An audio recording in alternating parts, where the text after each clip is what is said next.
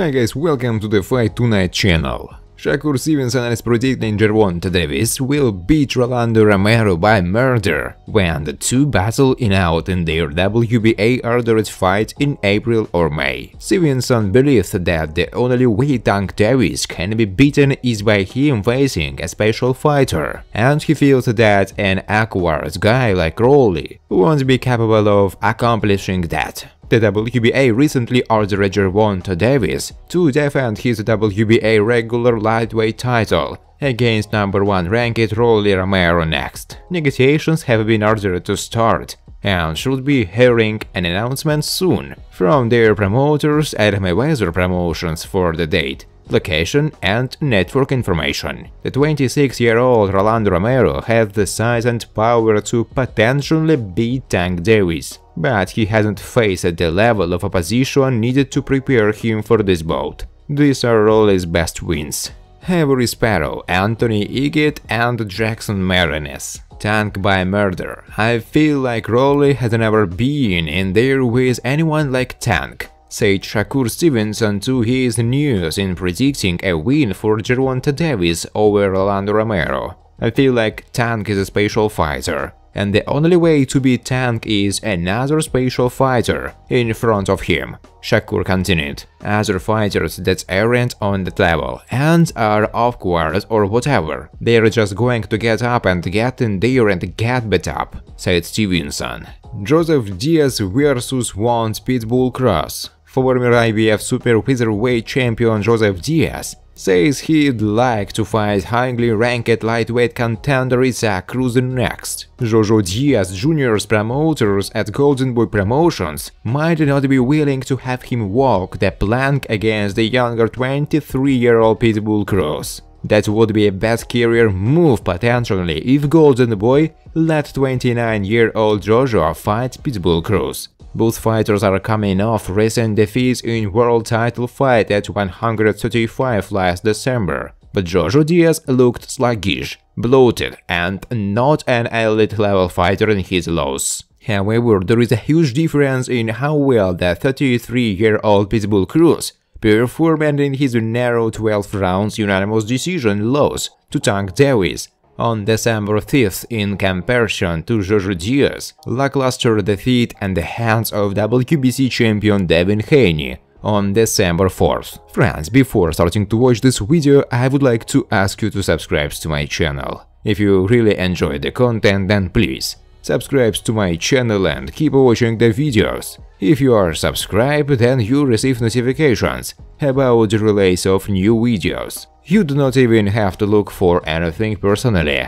I really want to get 100 subscribers on my channel. I'm trying very hard, absolutely every day, and I need your support. Your likes, comments, reposts to social networks. Thanks to everyone who subscribes to my channel. Watch the end of the video and like it. Thanks guys. Devin Haney focused on George Kambosos Jr. fight. Devin Haney is back in the picture for undisputed lightweight champion George Kambosos Jr.'s next fight in June. According to Chris Mannix, WBC lightweight champion Devin's dad, Bill Haney, says money will not be an obstacle for them negotiating a fight with Kambosos. This week, Mannix, who works for DAZN, reported that the negotiations between Kambosos Jr. and Haney had stalled due to Devin not agreeing to the financial package. At the time, Vasily Lomachenko and Garcia were two fighters that Kambosos had a good chance of fighting next in the first defense of his four 135-pound titles. Kambosos said early on Saturday that he wants to fight the best, and his focus is on facing either Haney or Lomachenko next in a stadium fight in Australia. Between those two, it will come down to which of them has the better financial offer for Kambosos, because he wants to make the most money possible for his first defense as the new undisputed lightweight champion. Kambosos, 28, won his 4 titles last November with a 12-round unanimous decision win over previously unbeaten Teofimo Lopez. Although it was an impressive performance by Kambosos, Teofimo looked out of sorts physically due to a lung problem and the effects of losing a massive amount of water weight to get down to the 135-pound limit for the weight-in. Like I have said countless times, Chris Mannix, I want the best challenger to give the world the best fight possible. Haney, Matchroom Boxing, Lomachenko Top Rank Boxing, say George Kambosos. It takes two to tango, so let's get this done ASAP. The stadium in Australia waits, and still, said Kambosos. Garcia no longer appears to be in the picture for Kambosos Jr.'s next fight, as the Australian focusing now on either Lomachenko or Haney. They are Haney fans who feel that he deserves the fight against Kambosos, because he holds the WBC lightweight title. They also felt that Lomachenko had his chance and lost his titles to Teofimo by a 12th-round decision in October 2020. However, Loma fought with an injured right shoulder, which limited him to using his left hand throughout much of the fight. Shortly after the fight, which Lomachenko lost by a 12th-round decision, he had shoulder surgery. In coming back from his shoulder problem, Lomachenko has looked as good as ever, beating Richard Comey and Masayoshi Nakatani. The way Loma performed in these two fights, he looked much better than Haney or Kambosos Jr. The way Lomachenko is fighting now, he would easily defeat Devin or Kambosos if given the chance. Haney is a winnable fight for Kambosos, if that's his focus to find an opponent that he can beat. Haney is by far the better option for him than Loma. Few boxing fans believe Kambosos Jr. would have any shot at beating Loma. When Teofimo was fighting hard and not struggling with his stamina, he was battering Kambosos and making it look easy. The way that Kambosos looked in many of the rounds against Teofimo, he would lose to Haney, Lomachenko and even Ryan Garcia.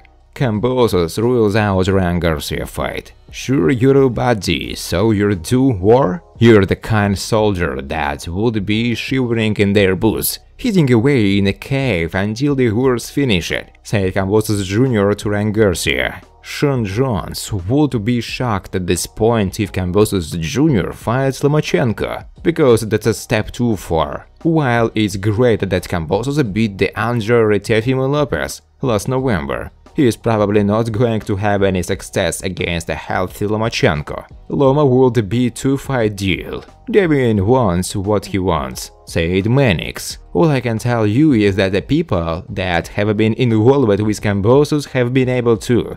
Not an agreement per sure, but are on the same page as far as money goes to make a Kambosos Lomachenko fight happen. They are not on the same page as far as money goes to make a Kambosos Haney fight happen, said Chris Mannix. According to him, Eddie said that Devin would be going into this fight solely to really capture these belts, and obviously he is not going to take crumbs and peanuts. But shifting gears, credit to Kambosos if he willing to go into a fight with Lomachenko. That Loma that just came from a Richard Comey fight, the first time defending those belts. I mean, obviously Kambosos wants to ride this wave. I'm not saying he's, Kambosos, a one-hit wonder. I'm not saying that, but I really want to defend your all titles against a guy like Lomachenko right away. If I'm a manager, I'm against that. It will just be a one-off. It's a two-fight deal with Lomachenko and as well, said Mannix about Kambosos having the chance to fight Lomachenko